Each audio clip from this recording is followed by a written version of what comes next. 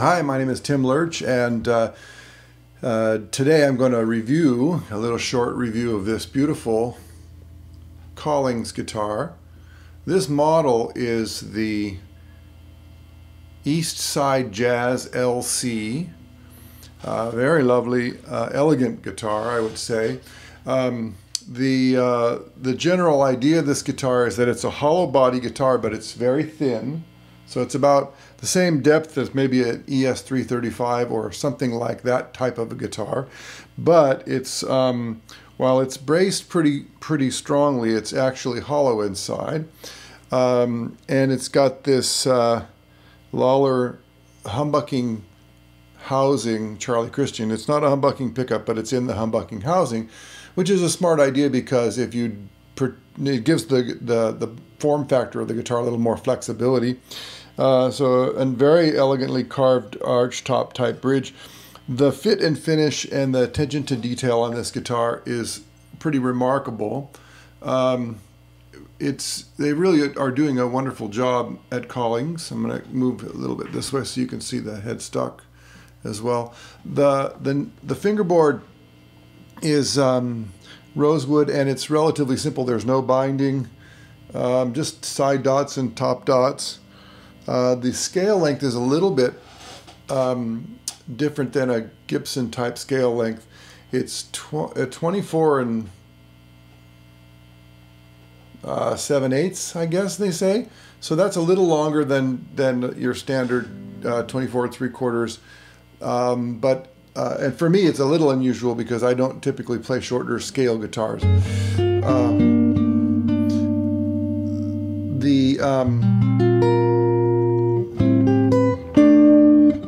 But what I noticed when I picked this guitar up, and this was something that I wanted to remark about, is that even though it isn't really the form factor that I'm comfortable with or used to, I'm a Telecaster guy, you know. And I've also been playing lately a very large 17-inch L7, and both of which have long scale. I tend to avoid shorter scale guitars for a particular reason, is that I've noticed that the bottom strings tend to be a little bit less harmonically rich in terms of the content. But when I played this guitar, I noticed that they really got something right about the way the acoustic resonance of the guitar, the kind of the snap, the quick response of the strings, and the sound and the playability all come together in a really wonderful way, in a way that I haven't really experienced very often in a guitar of this type. It's a laminate top, 3-ply laminate. They're relatively thick, but it does have a lot of vitality sort of in the sound. That's the only way I can say it. I'm going to turn the volume all the way off and kind of crowd the mic just a little bit, and you can hear that it doesn't have a very big voice.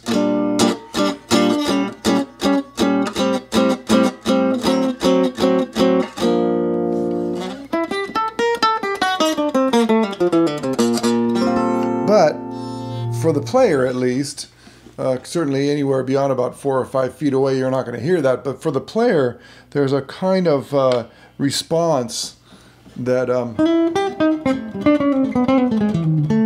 I like very much. And I don't know if they designed it that way or if it was a happy accident that the way the acoustic quality of the guitar, even though that it's a quiet sound, it really affects the sound of the guitar in general. Which brings me to the next thing, the Lawler Charlie Christian in the humbucking form factor. This allows them to be able to put different pickups in here. I know that they make this guitar also with perhaps a Lawler Imperial.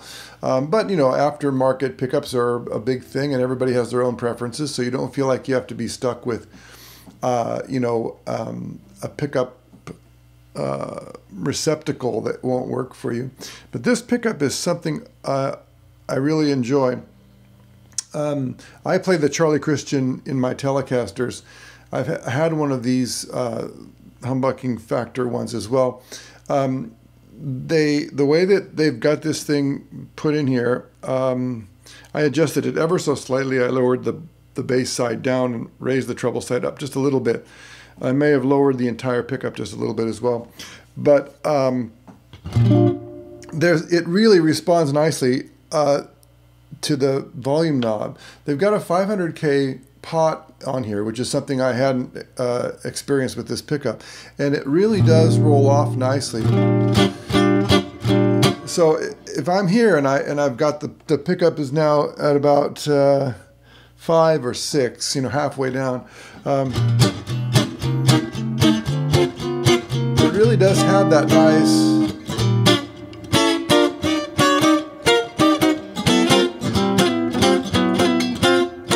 really nice kind of acoustic jazz guitar sound.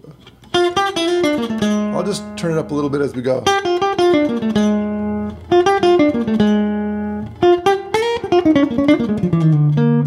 There's plenty of brightness with this pickup.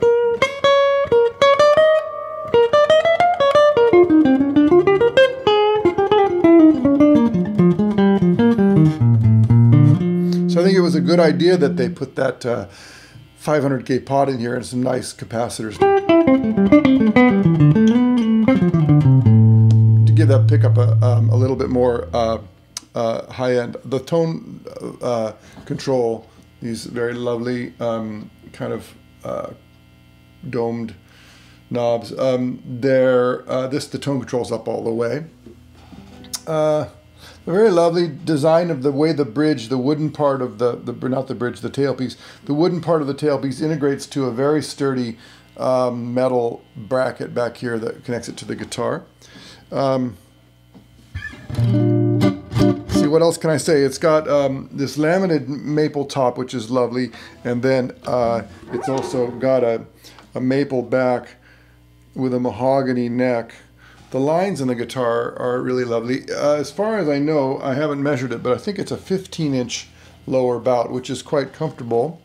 And it's lightweight. It weighs, maybe 5 pounds, maybe less.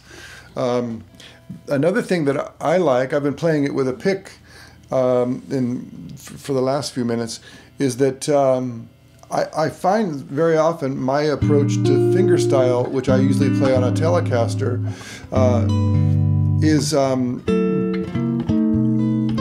very difficult to pull off on an archtop guitar because of the way the strings respond and the amount of sustain or the lack of sustain in an archtop guitar. I've very often found that archtop guitars need me to hit them harder to sound good, and so that means playing fingerstyle with just flesh on my fingers isn't ideal for that kind of scenario. But this particular one, because of the sensitivity, I find that it works very nicely for fingerstyle. My particular kind of fingerstyle, which is flesh only, no nails. Let me just play a little something here for you.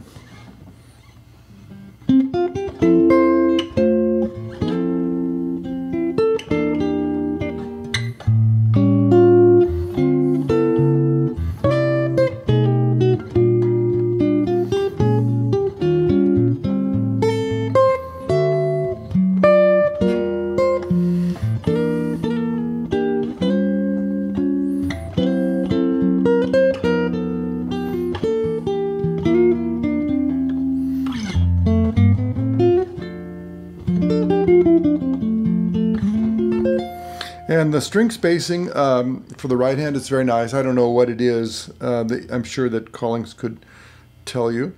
But it feels good to me, the string spacing, the ergonomics of the fingerboard, the way the strings lay on the fingerboard. I believe it's a 12-inch radius.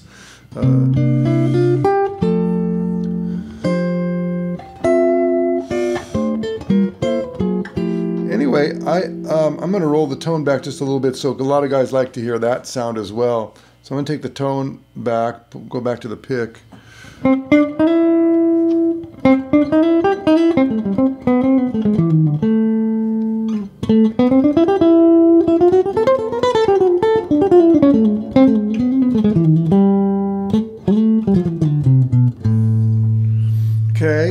that's not my particular favorite sound, but no, I know a lot of guys like that.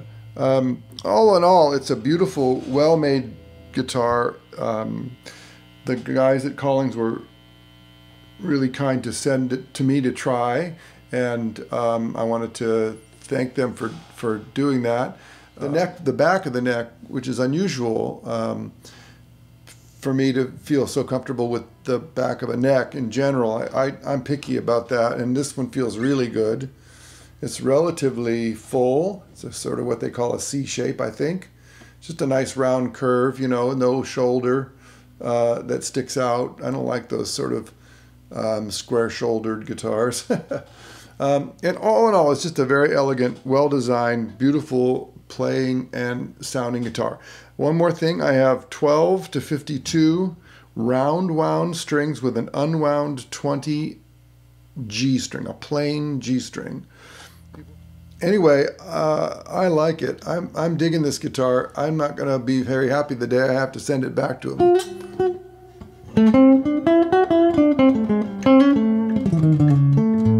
Definitely a contemporary kind of sounding guitar, not necessarily an old-fashioned sounding guitar.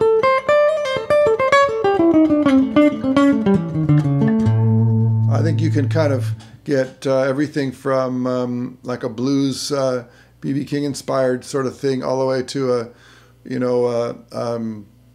a jazz thing, all without really having to fight the guitar. Or compromised, you know.